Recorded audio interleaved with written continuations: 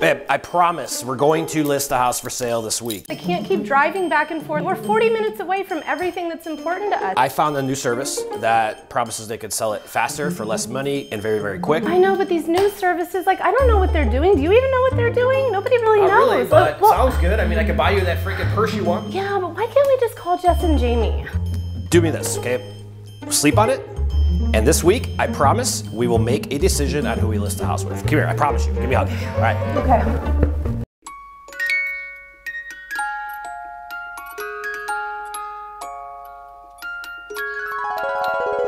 Told you, make a decision in less than a week. Look at this guy, he's got us. We're gonna save a ton of money.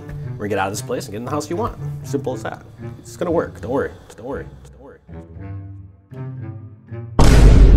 Do we have any bites? You guys did one open house, a fucking person showed up. What have you guys done for marketing, like honestly? What have you done for marketing?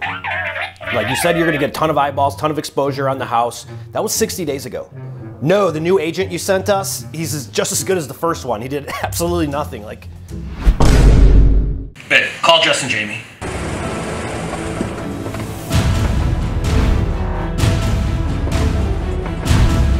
You may have seen a rise in alternative ways to selling real estate, and these companies are telling you that real estate agents are a big waste of money.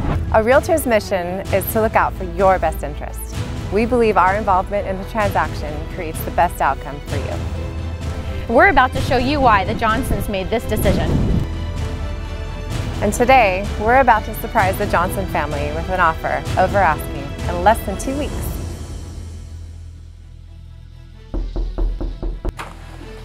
What's up, guys? What are you doing here? What's this? Oh.